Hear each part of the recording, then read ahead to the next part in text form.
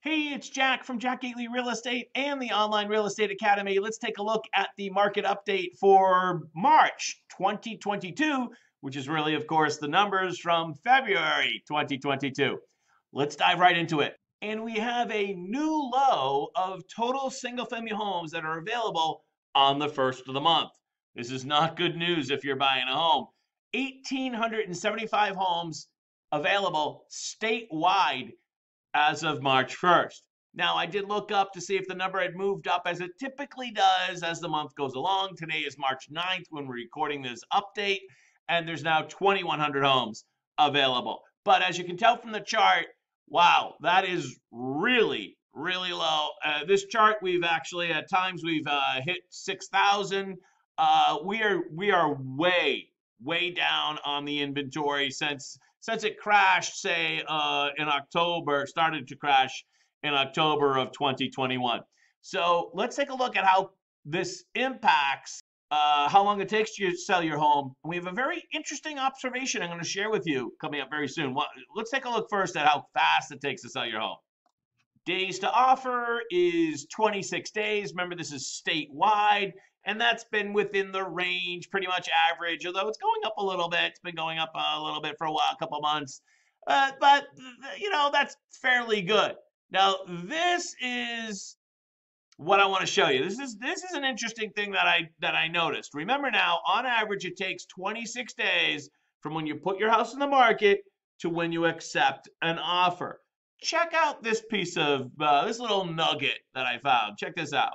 I know there's a lot of numbers on this page, but look at what I highlighted. We're looking at the average days on market for those 1,875 properties available as of March 1st. And the average days on the market for those properties is 80.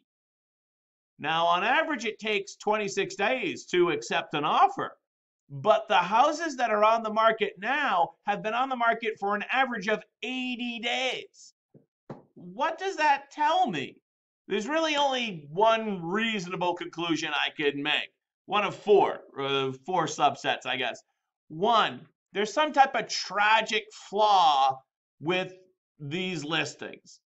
Or it looks really bad on the internet, like the agent didn't write up a good listing description, the photos look awful. Or when you get there, it looks awful. Or lastly, four, it is wildly overpriced. In other words, when you have so few listings on the market, the good stuff is sold. It's picked over, right? This is like going to buy a turkey for Thanksgiving Thursday morning, right? That doesn't work. You're not going to get the best turkey. So that's what you're looking at in terms of selection. There's not a lot to pick from. All the good ones have already been sold. And if it takes 26 days on average to accept an offer, and the remaining houses have been on the market for 80 days, that means there's not a lot of great pickings out there. You get my point. Average sales prices are holding fairly steady. February number was 643, 866, and it's been in a pretty tight range there, with just about 640, 650-ish for quite some time. Last spring, it did kind of bump up to almost 7,000, but we've eased off from that. Not a big story here. I just want to show you one other thing, and we're going to wrap this up with today's one other chart. Watch this. February closings. 2177. You'll notice that's the lowest it's been in the last year and a half or something like that, even lower than last February and last January, which brings us to the wrap up here on today's video. Where are we going for the spring market? First off, I can say anecdotally with the agents in my office, we've got some significant activity going on. You know, you get that, spring market coming up, and you feel optimistic that we're going to be putting on some property on the market. We're going to have some buyers. So I'm definitely seeing a little bit more activity in the last month from my agents, which would it be a preview of listings going on the market in April and May. On the other hand, as Gary Keller said from Keller Williams, he used my line the other day that we're in uncharted territory. I wonder if he must be watching my videos.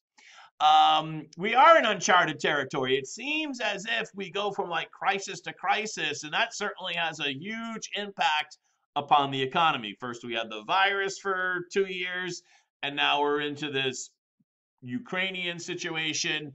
And this is having massive impacts, of course, upon the economy. How can we make this video without talking about the price of fuel and where and how that's going to impact the real estate market? We've been talking about uncharted territory for quite some time relative to the virus, and now we're into a totally like another part of the uncharted universe to go where no market has gone before. So stay tuned. I'm Jack Gately from Jack Gately Real Estate and the Online Real Estate Academy. Have a great month. See you next month. Bye-bye.